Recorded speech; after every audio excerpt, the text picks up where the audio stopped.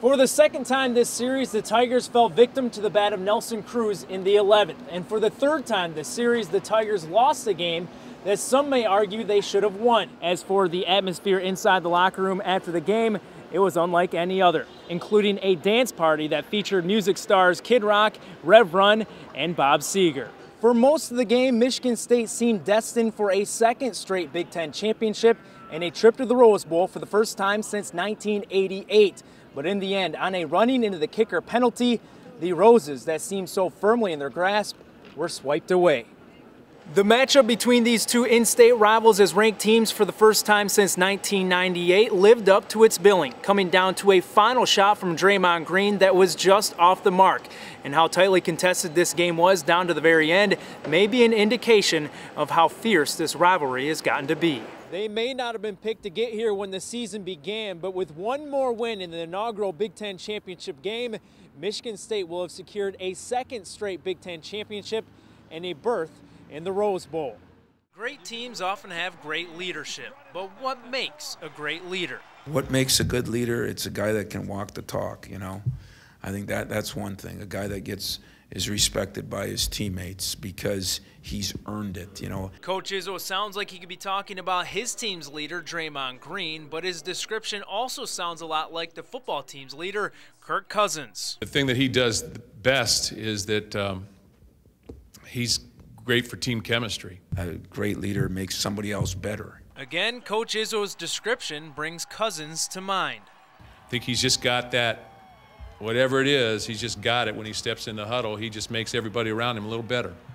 Makes everybody around him feel like they're going to be a little bit more successful. And that's the true sign of a true leader, I think. Cousins will go down as one of the greatest leaders in MSU football history. Green has been named among the greatest leaders in MSU basketball history.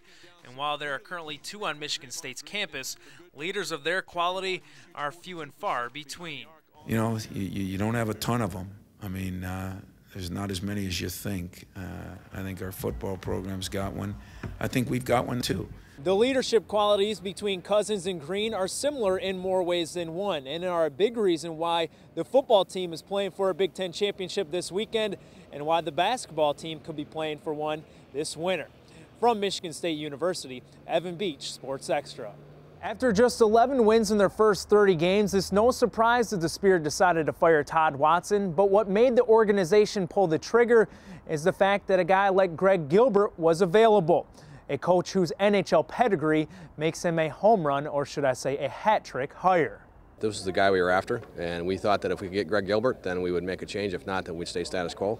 It was evident in a short period of time after sitting down with him that his qualities, his values, his passion for winning mirrored ours, and that we had a good fit for him, and he had a good fit for us. Gilbert's coaching success at the NHL, AHL, and OHL levels made him a perfect fit for the Spirit, while the Spirit are a perfect fit for Gilbert, a coach who has a passion for developing young players. You can get them at a time in their careers where they're willing to listen and learn for the most part, and the ones that don't want to listen and learn, you got to try to break them like a stallion and get them to understand that you're here to help them. Gilbert's task now is to help the Spirit reach the expectations that they've been falling short of so far this season.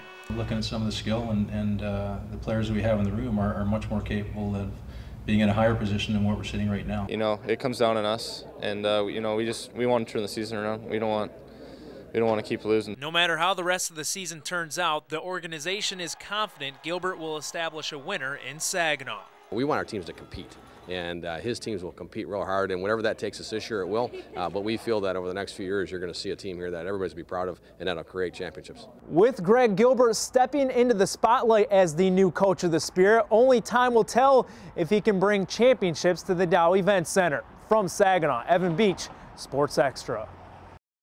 Baseball is like golf, only in that you try to hit a ball with a long stick. But as some Loons players found out, it's a game that is much more difficult than it seems. One of our guys out here in the fairway snapped somebody's club, so. Me. Never in my life played golf. So it's my first time. Was it your club that he broke? Yeah. No hard feelings on that? No, heck no, anybody can do that. One other similarity between baseball and golf is it's a game where you must have confidence, something many of the Loons, especially the pitchers, did not lack. gonna say I'm probably one of the best. Probably one of the best. Best on the team, or? Yeah, best talkers. Best on. Yeah, I can talk a mad game. I am the golfer of the Loons. All right. The golfer of the Loons. Zach Lee thinks he's got something on me. Pete seems to think that he's the best golfer on the team. What do you think about that? Pete Buckethead? Yeah. We'll have to play for it. I haven't seen him play a whole lot of time on the range a little bit, but I don't know. If I'm playing a lot, I definitely think I can make a run for it. I'll take his 5.2 signing bonus. Take it and win it. Steal it all from him. Pete Buckethead is probably the best. I played with him a couple times. He pretty much kills me every time. He said he's the best. Yeah, I'm sure he did. I'm sure he did. I'll pair up with anybody else, take on 2 other Loons. Guarantee you I'd take their money. You've been seeing him play. How is he? He's not too bad for a baseball player. But according to some Loons players, it isn't how you play, it's how you look. You look good, you golf decent. Yeah, you're golfing just fine. Well, I guess somebody needs to tell Red Patterson that theory. What kind of gloves are those? Those are Rollins baseball gloves, you know, Gold Glove Award. You know, it's whatever. Here's the question, Red. Does it really matter how you golf? No, absolutely not. Why not? Because, you know, I'm not trying to be the best at golf. What are you trying to be best at? Baseball. With the Loons at Apple Mountain, I'm Evan Beach for Sports Extra. Now, with coverage you can count on, you're watching Sports Extra. There's a common saying in sports that offense sells tickets, defense wins championships. And even in the year of the quarterback, that saying is seeming to hold true in the NFL playoffs. Gone are Drew Brees and the Saints, Aaron Rodgers and the Packers, and unfortunately, Matthew Stafford and the Lions, maybe next year. The 4 teams still left, 3 of them, the Baltimore Ravens, San Francisco 49ers, and New York Giants, are 3 of the best defenses in the NFL.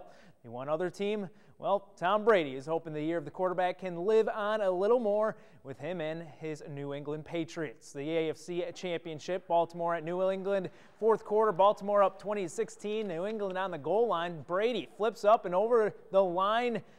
The Patriots take a 23-20 lead. Final minute, Baltimore still down 3 on a final drive. Joe Flacco with a dart to Lee Evans, but the ball is knocked out at the last minute. A touchdown-saving play. So 15 seconds left. Baltimore just needing a field goal to tie and send it into overtime, but Billy Cundiff, shades of Ray Finkel, laces out, Dan. Misses the field goal. A crushing way to lose for Baltimore as the Patriots escape 23-20 to win the AFC Championship and head to the Super Bowl. It's a kick I've kicked probably 1,000 times in my career, and went out there and just didn't convert. That's just kind of the way things go. You know, there's really no excuse for it. Just didn't go through. It's tough to get here, man. It's hard to win these games. It's hard to win games in the NFL because every team is very talented. And you know, we did enough here the last 10 weeks to win these games. I'm sure this next game's going to come down to the end, and hopefully we have enough plays. So. To the NFC Championship game, the New York Giants at San Francisco 49ers. 4th quarter, Giants down 14-10 and punting. Kyle Williams making a big mistake, touching the football. Former Michigan State wide receiver Devin Thomas recovers it. It was whistled dead by the officials, but replays show the ball did indeed touch Williams' leg, so the Giants take over, and that leads to this. Eli Manning going to the end zone for former Michigan wide receiver Mario Manningham. 17-14 Giants. The Niners would kick a game-tying field goal to send it into overtime, and after a few defensive stands by both teams, Lawrence Tynes shows Billy Cundiff how it's done, kicking through the game-winning field goal to send the Giants to the Super Bowl with a 20-17 win in overtime. So it is a rematch of the 2007 Super Bowl as the New York Giants will again meet the New England Patriots in the Super Bowl at Indianapolis Lucas Oil Field in 2 weeks on Sunday, February 5th. Who knows, with the way the organization is improving, maybe the Lions will find themselves in the Super Bowl in the near future, and it wouldn't surprise one of the organization's all-time greats, a former Lions running back and Heisman Trophy winner out of an Oklahoma school with the initials B&S and the number 20. Still probably not the one you may be thinking of, though. Billy Sims, not Barry Sanders, was in Bay City yesterday as the guest speaker for the St. Stanislaus Athletic Club's 74th annual banquet.